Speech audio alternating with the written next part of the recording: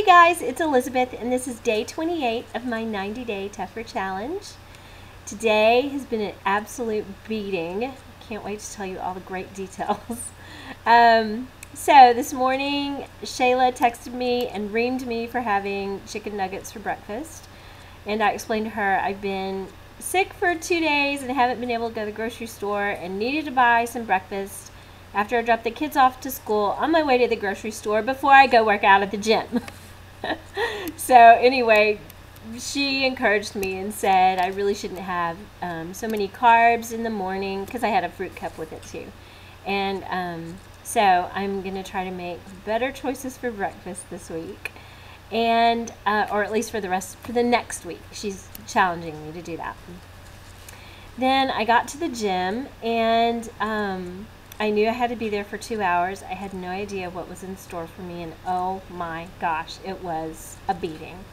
I ended up, it was semi-private training with Shayla and 2 other girls. One of them was Stacy Sick, the former 90-day person, and another good friend of mine. And so we were all 3 working out together with Shayla. And for those of you who go to boot camp regularly, we had to do the deck of cards today. Let me explain that to you. She writes on a board and she says, diamonds equal this exercise, hearts are this exercise, so on and so forth. And then like jacks, kings, jack, queen, king, ace are all a different exercise, and then also jokers. So it included exercises like burpees, my total favorite, wall squats, treadmill, just all kinds of different lots of upper body stuff. So steps where you have to step up on that box thing with, anyway.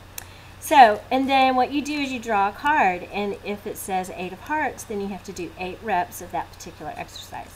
If you draw a face card, that's 25 reps of that exercise. So yeah, it was a tough day. And I ended up working out for just about 2.5 hours with Shayla, and I burned 1,083 calories.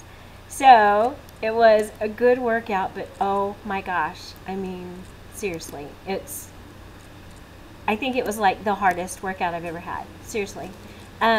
Stacy ended up staying with me until I finished to cheer me on. I mean, I seriously felt like Rocky at the end because it was so hard. But it was a really good workout, and I felt so accomplished. I told Shayla afterwards, thank you for pushing me and just encouraging me to finish so I could have that sense of accomplishment and just knowing that I did well. So, and then she said, go home and carb up, because that's when your body is burning the most carbs, is after a good workout. So let me tell you what I have for lunch, because this is a really good post-workout recipe that Shayla shared with me. Take a baked potato and just pop it in the microwave until it's the softness that you like. And then I put a 1/4 cup of black beans that I rinsed off, 3 ounces of diced chicken, a 1/4 cup of low-fat cheese, I think mine was Colby Jack, and some salsa. And so a really, really good carb meal. I ended up cutting my baked potato in half though, because 1 potato just was too many calories for me and too many carbs. And then I thought, oh, this is so good. Surely a little tablespoon of sour cream, light sour cream, and Smart Balance Butter will not kill me. And so I added that to my baked potato, and then I got in trouble for it later. So I'm learning. It's a learning process, and I don't want to waste the effort that I made in the gym by making poor choices later. So another thing I learned after a hard workout like that is to really have a good stretch immediately following your workout, and then another one later on in the day. So I'm about to do that now because I'm starting to hurt again. Followed by lots and lots of water. So I've had pretty much double my water today, so about 16 8-ounce servings of water. So pretty good. Another thing, I feel like Shayla, my sweet trainer, is turning into a drill sergeant today. She's all over me. I'm at the grocery store and she's all, what are you buying? Take a picture of this. Let me make sure it's the right one.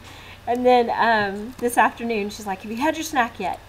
Tell me when you have your snack. I want to see a picture of it. So it's funny. It's all good. I love her so much, and I'm so grateful for everything she's doing to help me be successful. I'm just having to keep myself in check that I don't let my little strong will bow up at her. So anyway, a really good day today, and I'm looking forward to seeing what the scale says tomorrow. No matter what, it was still a good day. So I'll talk to you all tomorrow. Take care.